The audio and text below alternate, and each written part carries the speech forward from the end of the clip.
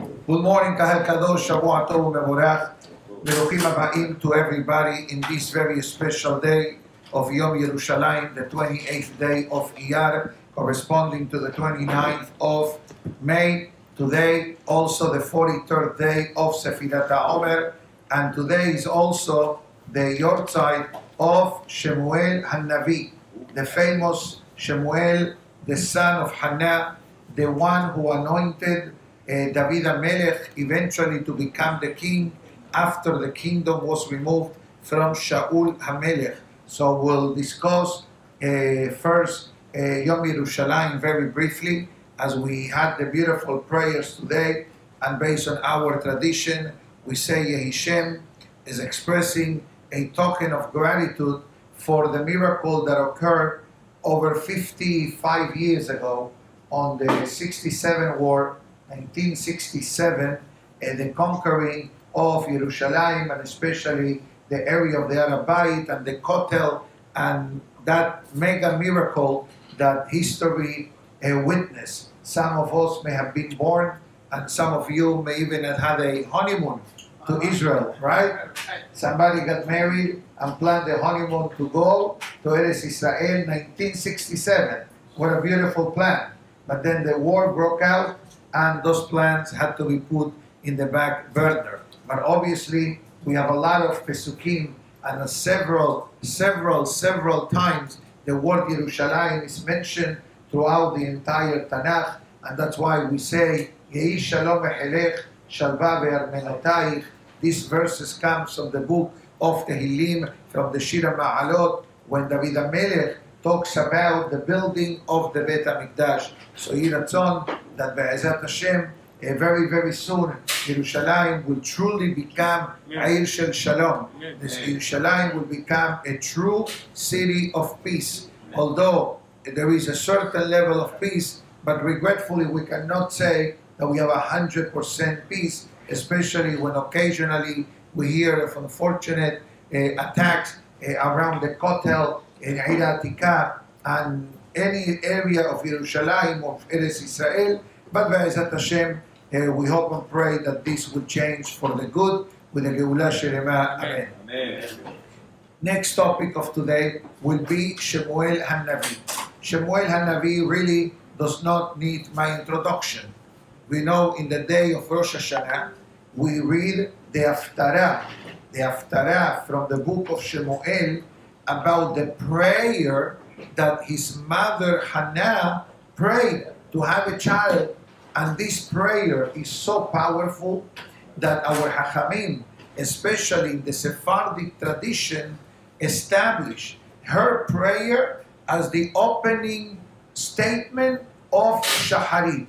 If you look in any Sephardic Siddur, after Birkot HaShachar, Adon Olam, Tikkun Hasod, and Patach Eliyahu, what are you going to see? You're going to see Batitpalel Hannah.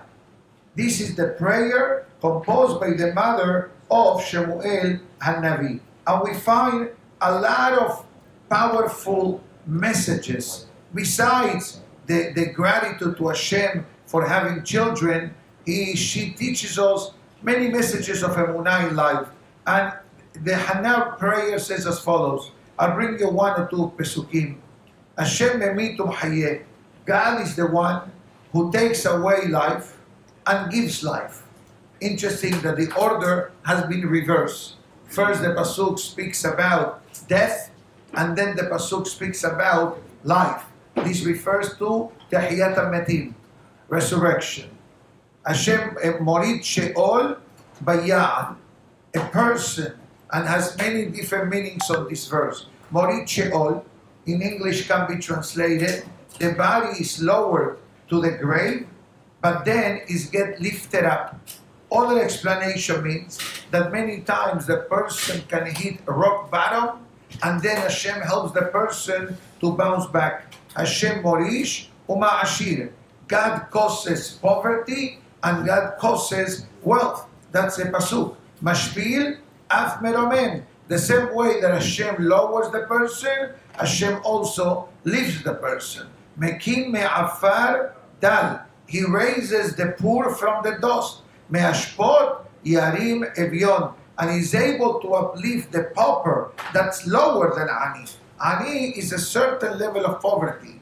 Evion is even lower, and therefore it says, Leoshivim Nedivim, the guy or the person rather can be collecting food from a trash can, God forbid. And then suddenly what happens? Leoshiv Im Nedivim. Suddenly this person has a change in the life, the wheel of fortune changes, and now the person gets a front seat next to the Nedivim, to the generous people, etc.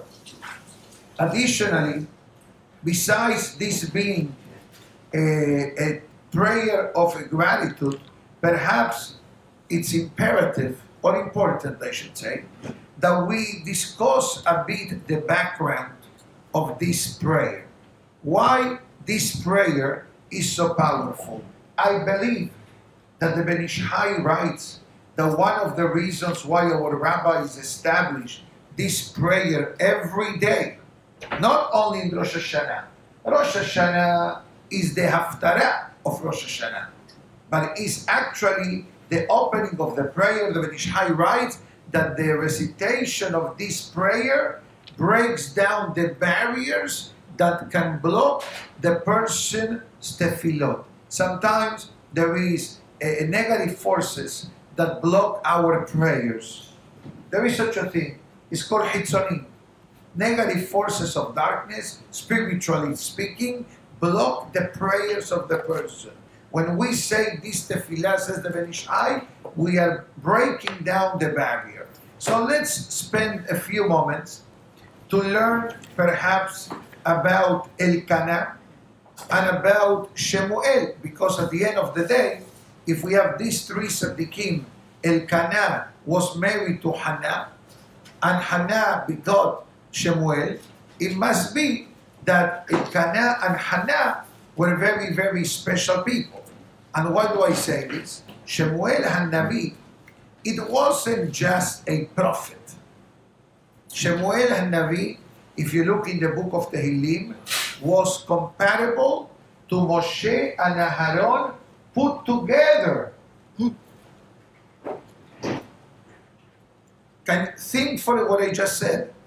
Moshe and Aharon were together and they couldn't reach Shemuel Hanabi. And Shemuel lived a very short life, 52 years only. And he left the world prematurely by his own request. He asked to be taken from the world. Stay tuned. It's coming. Let's talk about pregnancy of Shemuel, then we'll talk about the birth, and then we'll talk about his life. So thank God they have access to a lot of good sefarim, and they have one that discusses historical facts of tzaddikim, especially in the great topic of the Nevi'im. So we already know that Elkana had two wives. One was called Penina, and one was called Chana. Penina had 10 children. Chana had 0 child. No child. Chana, the Gemara writes in Megillah, that she was one of the 7 Nevi'ot of Am Israel. Also, the Midrash Rabbah writes that in the generation of Elkana, there was no one greater than Elkana in his generation. Now, what caused him to be considered the greatest tzaddik of his time? Tana de Eliyahu writes that one of the things that Elkana will do will be mehazek people. He will do kiruv. He will outreach. He will encourage people to get close to HaKadosh Baruch Hu. Now, Elkana, if you look in the book of Shemuel, I don't have it with me, but calls them the men of Hashem, God's representative in the world. One more thing is mentioned about Elkana. We know that the story of Shemuel, thank you, Hana and Elkana happened way before the Bet HaMikdash was built. Because if the kingdom of Shaul took place during the life of Shemuel, then Shaul was a king of Israel for 2 years. And then David was a king for Israel for 40 years. And then David passes away and the kingdom is given over to Shlomo, which, by the way, Shlomo was 12 years old when he became the king of Israel. And then took him several years to build the Bet HaMikdash. So there was, in their lifetime of Shemuel, 100 years without the Bet HaMikdash. So then, but we had the Mishkan, correct? We have different locations of the Mishkan. One of the biggest one was Shiloh. Okay, so people used to go to offer korbanot to the Mishkan. So we know that when a person travels, correct, there are many ways of how to travel. Let's say today you want to travel to Israel.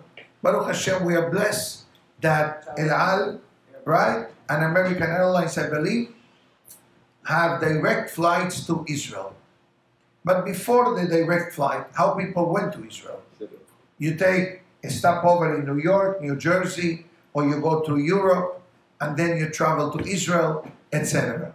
So it's written about Elkana that every time that he needed to go to the Mishkan to offer a korban for the holidays, he will not take the same route twice.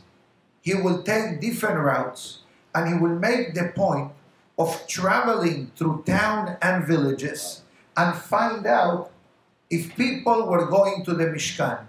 Imagine yourself, Elkana comes to you and asks you, are you coming to the Mishkan for the holiday? No, I'm busy, my business, the cost of the trip.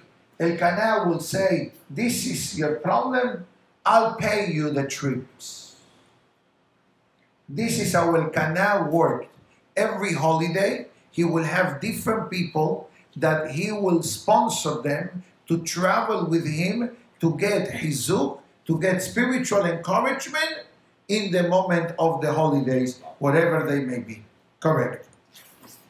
Now, he actually was one of the ones who started to innovate this particular tradition. Now, according to Bereshit, the Agadot of Bereshit, the level of Hesed of Elkana was comparable to the Madrega of Abraham Avinu. Now, Abraham Avinu, what the Pasuk says, Et hanefesh asher asu beharan, the souls that they created in Haran. How do you create neshamot? You can create a human body. How do you create a neshama? Rashi says, Abraham mekarev et ha'anashim. Abraham became a shaliach of Chabad. He did kiruv, outreach. That's exactly what Elkana do. Elkana mimic Abraham Avinu to go out of his way to save neshamot. What do you think? It's easy to be a shaliach somewhere in the middle of nowhere? You know, usually when we move to a city, what do we look for? Kosher food, mikveh, restaurants, synagogues, schools. When you go on shalichut, what do you look for? Neshamot. I'm telling you this from family experience. My niece lives in Davis, California, 6 hours away by car from Los Angeles. Wow. That's like from here to Vermont. More or less. And New York, only frozen chicken maybe is found in the marketplace. They organize a minyan at home. Shabbat, your son also in Utah, right? With Rabbi Tzipel. Yeah. All these areas. Yeah. My classmate, by the way. Yeah, I remember. His father went with me to yeshiva from Italy, from Milano. Nice fellow, by the way. So imagine living in Utah. Okay, not in Opaloka. In Utah. Yeah, in the middle of nowhere. And then suddenly you find Neshamot. That's what Elkana did. Elkana says, I don't understand. We have access to Shiloh. We have the Mishkan with us. Let's go on a trip. Money is the issue. Matraf, I'll pay the ticket. And the stay. What else do you need? What excuse do you have? Can you imagine that type of person? We can't. But this was the Zechut of Shilah. Who had the tougher job, Abraham converting or Elkana? The truth of the matter is Dealing with Jews. that, correct, that we're dealing in two separate chapters of history. Definitely the times of Abraham Avinu were very challenging. But also when you deal with Yehudim, Moshe Rabbeinu can teach us a few lessons on that topic that is not pashut. 4 years. Right? Am keshe'orefu. But nevertheless, Baruch Hashem, we invite. You know, Shlomo Melech says an interesting pasuk in the book of Mishle that goes as follows: Berov Am Hadrat Melech. With the multitude of the people is the beauty of the king. Okay, it's not the same thing when you pray in a minyan of 11 people, like if you pray in a minyan of 25 people, or a Shabbat. How beautiful it is when the Shabbat, the Hazanim sing and the Kahal follows. Or the Hazan sings and nobody sings because they don't know even how to read or how to sing a song. So there is a difference and there is a benefit in the multitudes. And that's what Elkana achieved through his life. And we know the following. When a person does actions that benefit the tzibur, the public, there is heavenly compensation for that. Actually, in the Mishnah in Pirkei Avot that says, "Kol ha'oskim b'tzibur en het kol ha'mechila en het harabim teluya bo." The Mishnah in Pirkei Avot writes that a person that occupies themselves with the tzibur, they get extra heavenly protection and zechuyot. Why? Because when you do something, it's not that I'm doing something to benefit one person. I'm doing something that I'm benefiting 100 people. And guess what? The more people it benefits, the more the beracha comes from HaKadosh Baruch Hu. So I think that we gave a nice introduction about Elkana. Let's move on now to Chana. We're dealing in a chapter of history that having multiple wives was permissible. Many years later, it came Rabbeinu Gershon Meor HaGola, and he made a takana that you're not allowed to be married more than one wife at the time. Now, although perhaps in certain Middle Eastern countries this was not really followed, but eventually as the modern days become activated and Eretz Israel opened up and people made aliyah to Israel, so even in those countries that perhaps a century or two ago they used to have more than one wife, it doesn't apply to them. So there is no permission whatsoever to marry a second wife. Even Sam Ketubot writes also that the husband is not allowed to marry a second wife unless the permission is given by the wife and by the bedin, perhaps due to the lack of childbearing, has v'shalom. But don't try this at home, okay? Don't get ideas from what I'm saying. But I'm only giving you this type of brief introduction to understand why Elkana had two wives. Even David HaMelech had more than one wife. But that's a different topic, not for today. Now, let's continue with Chana. Penina, 10 children. Chana, 0 children. Okay? Now, let's discuss. As I mentioned before, she was considered a Nevi'ah by the Gemara in Megillah. Chana, for many years, wasn't able to have children. Until one day, she turns, the Gemara in Berachot writes, she turns to HaKadosh Baruch Hu, and she, I don't want to say the word complains to God, but she says to the Almighty, I don't understand. It is so difficult to grant me a child. So what Hashem answers, it says, you know what? I'll give you a child. That's what Shmuel Rabbah brings down. Now, if you look at Shmuel's prayer, Batipalel Hana Batomer, so it says that if you look at the Pesukim, let me see the chapter, there are 9 times Hashem's name is mentioned.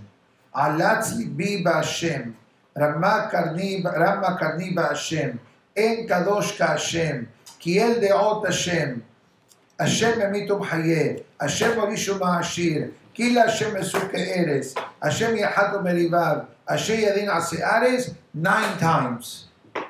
These 9 times, it says here, interesting, not only connected to the 9 months of pregnancy, but actually to the 9 berachot of the Musaf of Rosh Hashanah.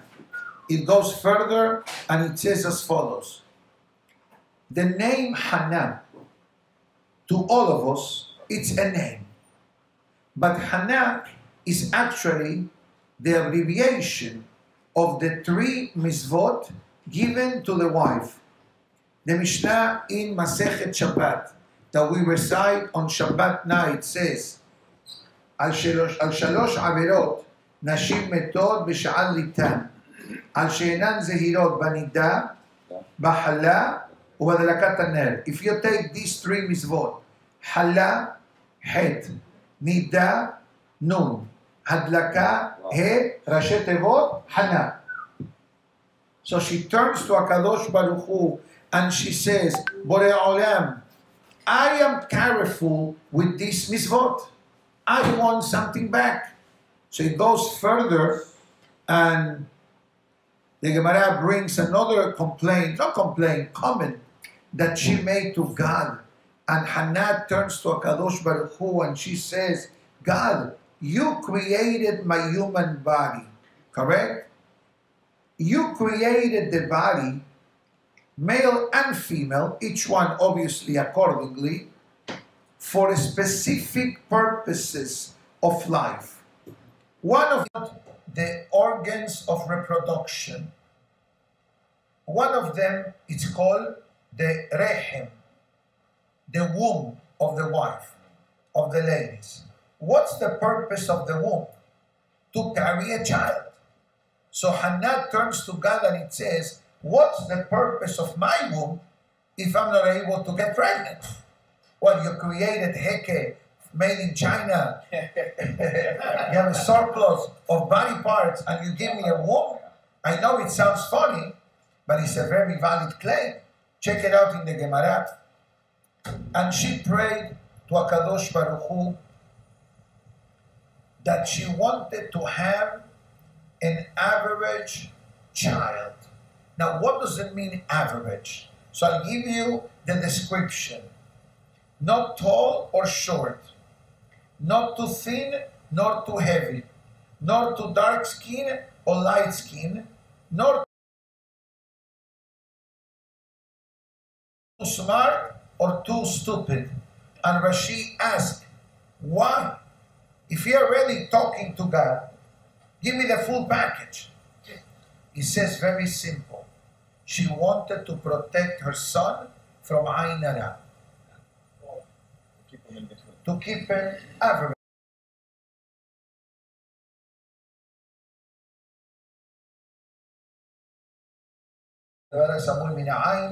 Blessing is found on things that are hidden from the eyes. The less you talk about it, the better. The less you're flashy, the better. Goes further and it says, when she was able to conceive, the Gemara in Berachot writes, the night of Rosh Hashanah, similar to Sara Imenu, and when Rachel became pregnant with Yosef HaSadik.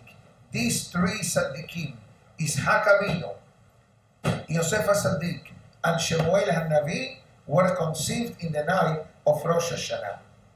At the end of the day, if you look in the book of Shmuel, after the birth of Shemuel Hanabi, she had 4 more children.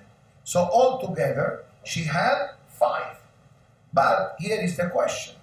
In Batipalel Hana, the Pasuk writes, listen to the Pasuk, Ad Akara Yaleda Shiva. She gave birth to 7. So hold on a minute. The Pasuk in Shemuel and Rashi says she gave birth to 5 children. So what do you mean that she had 7 children? So for that, we need to bring up a bittersweet chapter of the book of Shemuel. The Gemara tells us about Penina, correct? The other wife of Elkana. Now, you are the mother of 10 children. The other wife has 0 children. The Mefarshim writes that Penina will tease Hannah.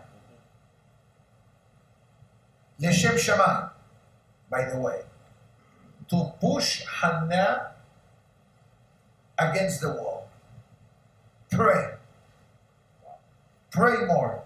So imagine yourself that Penina gives Hannah a coupon to Toys R Us, $5 off in a box of diapers. She has no babies. She doesn't need diapers. Or she said, you know what? I have an extra stroller. Will you like to have it? What do you think it went through the heart of Hannah? Pain. Pain. It's like you're telling a poor person your experience flying to Israel on a first-class ticket. What are you doing it? You're rubbing it in their face. That's what Hannah did. Mehila. That's what Penina did. And the Gemara testifies, Penina leshem shamayim mitkavna. The intentions of Penina were not to mock Hannah, but actually cause her the desire to have a child. So what happens? Hannah gives birth to Shemuel, correct? At the same time, Penina buries 2 children. Hannah gives birth to child number 2. Penina buries 2 more children. Hannah gives birth to child number 3. Penina buries 2 more children. Hannah gives birth to child number 4. Penina buries 2 more children. Now she is pregnant again. Penina says, Uli. What does Penina do? She takes her 2 children and gives them to Hannah to become the adoptive mother of these 2 children. And that's why the Pasuk says, Al-Akara Yaleda Shiv'a. She became the mother of 7, 5 biological and 2 adopted children from Penina. Goes further. And it says that, if you remember the story with Eliah Kohen, Eliah Kohen was the Kohen Gadol of that time. And after Penina pushed Hannah to pray, she went to pray. She went to pray to the Mishkan, where the Luchot were, where Eliah Kohen is. And you know the famous story, that she will move her lips, but her words will not come out. By the way, many of the halachot of the Amidah, we learned them from Hannah. That she turned her heart to HaKadosh Baruch Hu, the lips were moving, but no sound was coming out. So if you remember the famous statement of Ali that tells her, stop drinking, what Ali thought? That she was a drunken woman. Because she begged Ali, pray for me. You are the Sadiq of the world, Kohen Gadol. Pray for me. He prayed, and Shamayim answered Ali by shining 4 letters in the Hoshen Mishpat. We know the Hoshen Mishpat, the breastplate of the Kohen Gadol, was utilized to ask specific questions. And the answer will come by the flashing of the letters. There were 72 letters, the name of the 12 tribes, Abraham, Ishak, Yaakov, Shiftei Yeshurun. And the king needed, or the Kohen Gadol needed to decipher what was the answer. For example, if there was a war that they needed to activate against the enemy, no war was allowed until the Kohen Gadol got the answer. And one answer could be no answer. That means stay home. We're going to lose. If we go to war, we lose. Or, Ale ve'aslah. Go out and you will become successful. So in the case of Ali and Hannah, there was 4 letters blinking. Chaf, Shin, Resh, He. What Ali said? Shikora. Drunken. Shamayim did not approve. Keshera. Kesara. The lady in front of you is Eksara Imenu. Pray for her. And we know the happy ending of the story. Ali blesses her.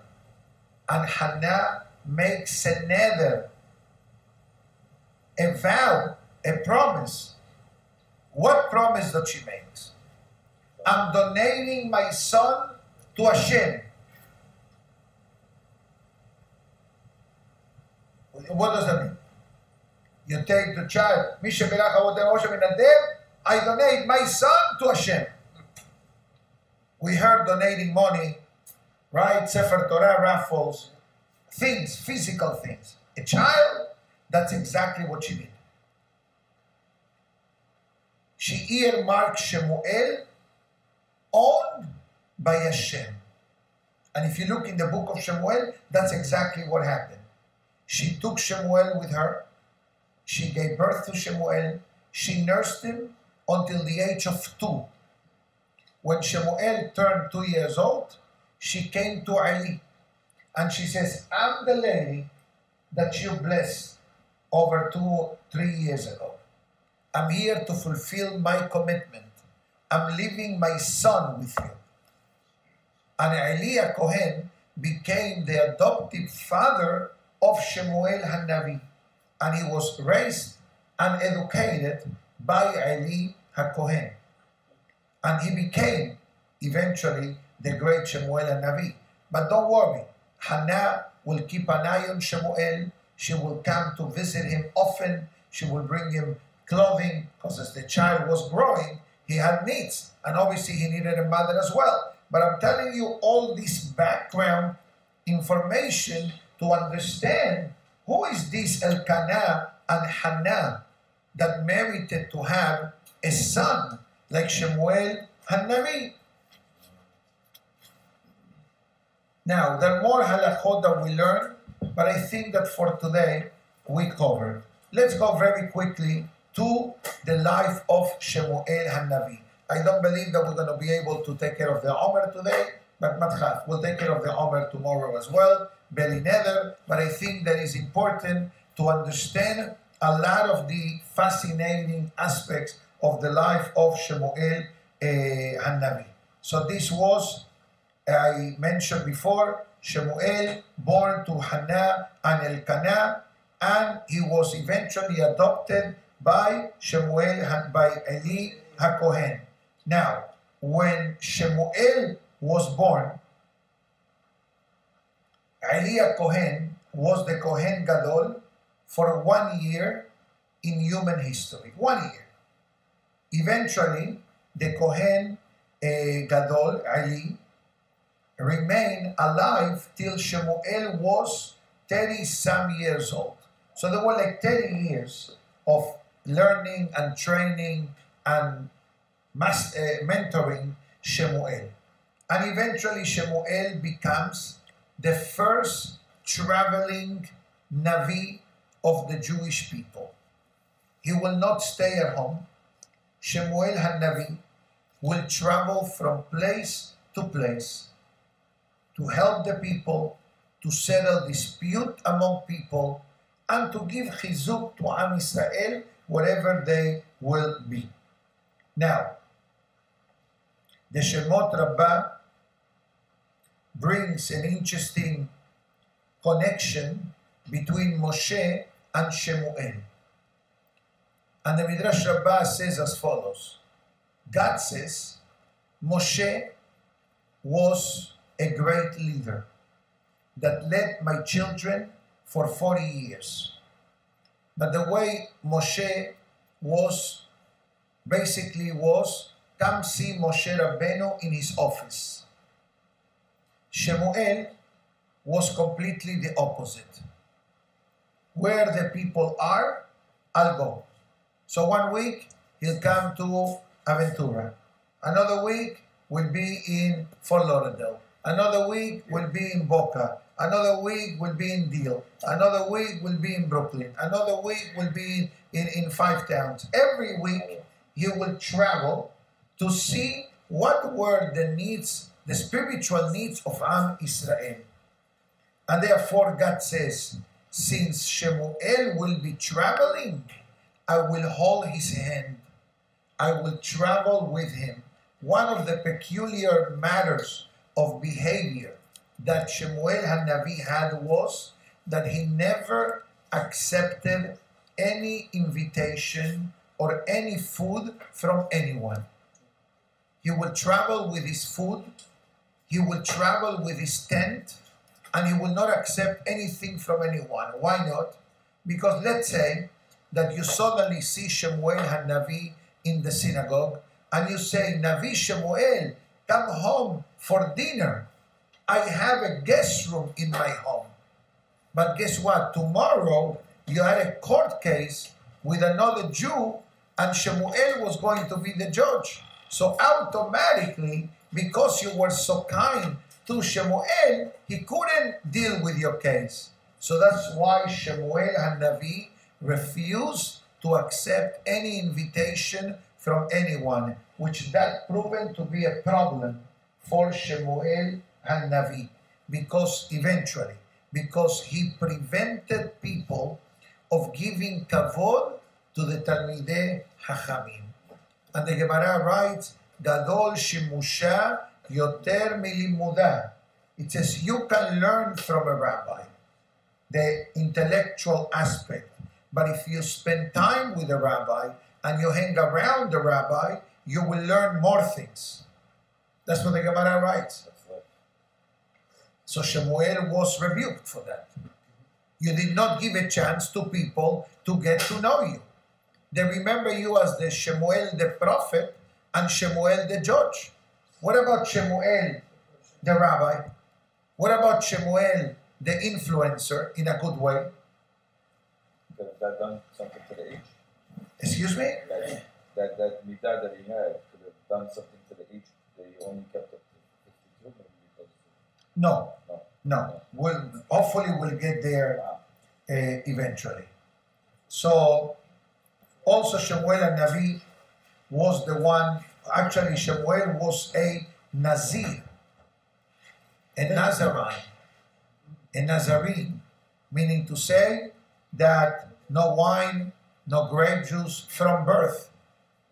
Also Shemuel Hanabi was born circumcised with a Berit Milah. Not too many Tzaddikim had this particular merit. The Gemara in Berachot writes Also, compared to Moshe and Aharon, he was also called Ro'eh, the shepherd of Am Israel. He's actually the one who wrote the majority of the book of Shmuel, then Safra Shobetim, and Megillat Ruth. So concerning Shmuel, Shmuel had a difficult mission throughout his lifetime. First, appointing Shaul as the king of Israel, something that he wasn't happy with. Why? Because Shaul considered that this request from the Jewish people to ask the prophet, we want a king like the rest of the nations have. And Shmuel was upset. You are not the rest of the nation. We have Hashem, Melech Malchei Menachem. So eventually, Shmuel appoints Shaul HaMelech, the first king of Israel. But we know the unfortunate time in the kingdom of Shaul that he fails to get rid of the king of Amalek. God sends a message to Shaul, to Shmuel, Mehillah, and it says, you know what? I need a new leader. I reject the kingdom of Shaul. Even though Shaul was a holy man, Shaul wasn't a simple person. Shaul was, besides the tallest man in Israel, Shaul was, the Pasuk writes, Ben Shana Shaul lemolcho. Shaul was 1 year old when he becomes the king of Israel. I ask you a question. Does it make sense what I'm saying? That he was Ben Shana Shaul lemolcho? The Mefarshim say, like a 1 year old baby has no averot, Shaul has 0 averot. But when it came to the war against Amalek, Shaul hesitated, and God utilized very harsh languages about Shaul. In plain English, he says, no more. Give me a new king. But Stella Shweye, what do you think? Get a new king. You go to Amazon and you say, I'm searching for a king. Not only that, if you look for a king while the king is alive and he becomes aware of that, he has the power to execute you because you're committing treason against the kingdom. So in Jewish history, how does one becomes a king? By the death of the previous king. No elections, like in Colombia today, right? No elections. The king is appointed, Chazak Baruch. So now, Shmuel is in a very difficult position. And we know the end of the story. He goes to the house of Ishai, the son of Mehillah, the father of King David, and he tells Ishai in a quiet way, bring all your children. They made a Seudah Mitzvah. And the purpose of this gathering was, since God told Shmuel, go to Ishai in Bethlehem and select one of his sons to be the next king of Israel. So Shmuel in his mind thinks, what's so difficult? I look at the boys, I pick the best that's good in my eyes. This is the comment of Shmuel. Ishai parades his children. The first one, Eliab, I believe his name was, Eliab. Shmuel says, tall, strong, Talmid Chacham, a warrior, great fit for a king. God says, Mehillah, out. Why? Anger. Short fuse. If you're a king and the life of people is in your hands, if you're not calm and collective, but you have a short fuse and you explode for no reason, you're a dangerous leader. Out. God says out. Second one. Also, God says out. Why? Arrogance, ga'ava. Each son that Shemuel thought that will be a candidate, God says to him through power of prophecy, disqualify, disqualify, disqualify, disqualify. He tells Ishai, Shemuel tells Ishai, this is it. This is it. God told me a message. And everyone, the one that is here, is telling me, no, you're hiding something from me. And Ishai says, yes, I have one more son, but he's good for nothing. He's a shepherd. He's a shepherd. I'm not sure that he said good for nothing, God forbid. But you have to understand, they cast him out of the house. Go play with the harp. Go play with the flute. Go sing your songs and take care of the animals. That's your mission. A shepherd. A shepherd. But a shepherd, Moshe Rabbeinu was also called a shepherd. David HaMelech was called a shepherd. Shemuel Hanabi was called a shepherd. Although to the outside world, being a shepherd is a simple, lowly type of thing to do, but from a Kabbalistic perspective, a shepherd is something very holy and very special. That's why Moshe Rabbeinu was called Ra'aya Mehemna. In Shavuot we sing a song, Ro'ene Eman Ho. That song, how does it begin? Ro'ene Eman, faithful shepherd. Let's continue. Finally, Shemuel sees David. What is the reaction of Shemuel when he sees David? He says, Uli. This one looks more like Esav. That's what he wrote. The Pasuk says. David was red-headed. He wasn't the tallest fellow. He was average.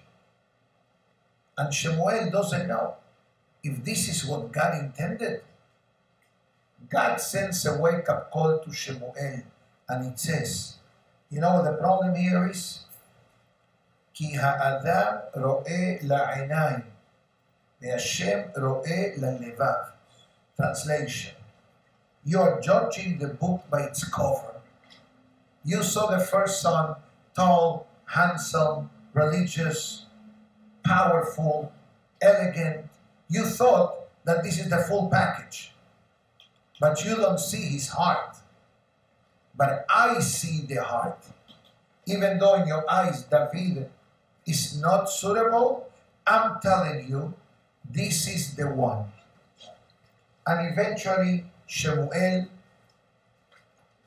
accepts David's kingdom, and obviously Shemuel realized the greatness of David, but you have to remember one thing. Shaul still alive. So imagine yourself, a person is dating before divorcing.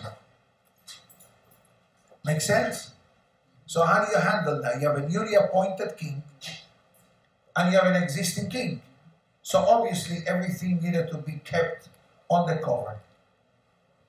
But also parallel to that, Shaul HaMelech starts to develop depression, sadness. Because once Shemuel tells him, you're no longer welcome in the eyes of God, we're going to keep you here till the day you leave the world. Can you imagine being in Shaul's shoes? He's telling you God doesn't like you. Can you let these words sink in your mind? God is disappointed at you. I don't even know what else to say. But if you look in the book of Shemuel, I'm using mild language. Ki maos nimasti. Maos, mius, is something disgusting. I'm fed up with you. So you know that if God is fed up with you, you have a short lifespan. You have a short lifespan. This is it. We already have the backup plan. We're just waiting for you to leave the world to activate the new king. I'm sorry if it sounds dramatic, but this is exactly what happens. Now, Shmuel has an issue. Shmuel says, I'm the Navi of Israel. Now I'm going to answer the question why Shmuel requested to be taken away from the world prematurely. Shmuel makes the following calculation. Shmuel says, I am the Navi of Israel. I'm the prophet. There is no one greater than Shmuel in his time. This is the reality. And it doesn't sound arrogant, but this is the reality of Shmuel. He was the Sadiq of the generation. Now, for God's plans to become activated about the kingdom of David, which is the beginning of the Davidic dynasty, Shaul needs to leave the world. So if Shaul leaves the world during my lifetime, people may say, what kind of prophet were you?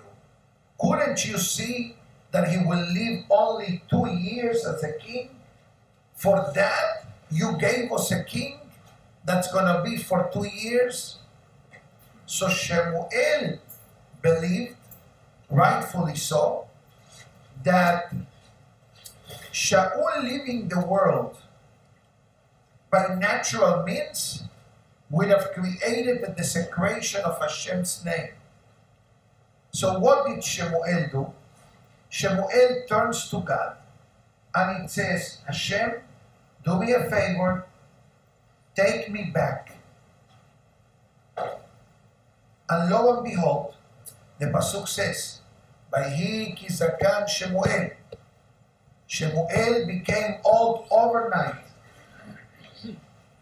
And a short time later, passed away.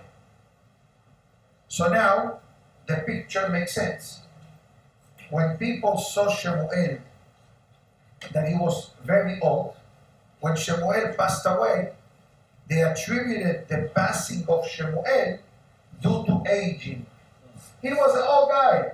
Remember him, white beard, white hair, how long? He was adopted as a young child. They didn't keep records like we have records of when he was born, Social Security. None of this existed. So Shmuel passes away.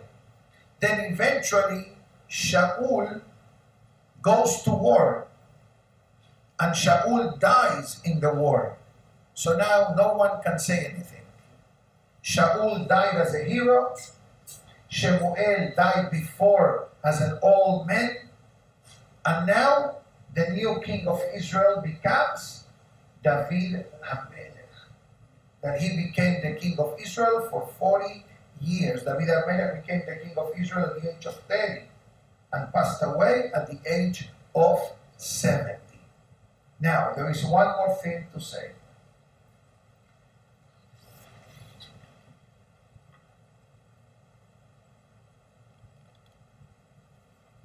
Remember, in the night of Pesach, the Gemara or the Haggadah brings a very interesting statement from Rabbi Elazar ben Azariah. Amar Rabbi Elazar ben Azariah, הרי אני כבן 70 שנה. I am like 70 years old. Rabino Ari explains that what difference does it make how old was Rabbi Elazar ben Azariah? And he says, I am like 70. So Rabino Ari explains, if you look at the word ben, keben, is 52. And shiv'im is 70. 70 minus 52, how much is it? 18. So that time, Rabbi Elazar ben Azariah was 18 years old. But he was the Gilgul of Shemuel Hanabi. He was the reincarnation of the soul of Shemuel. The background of the story was that Rabbi Elazar ben Azariah was appointed to be the Rosh Yeshiva on that time of Talmudic learning. But he was a very young man.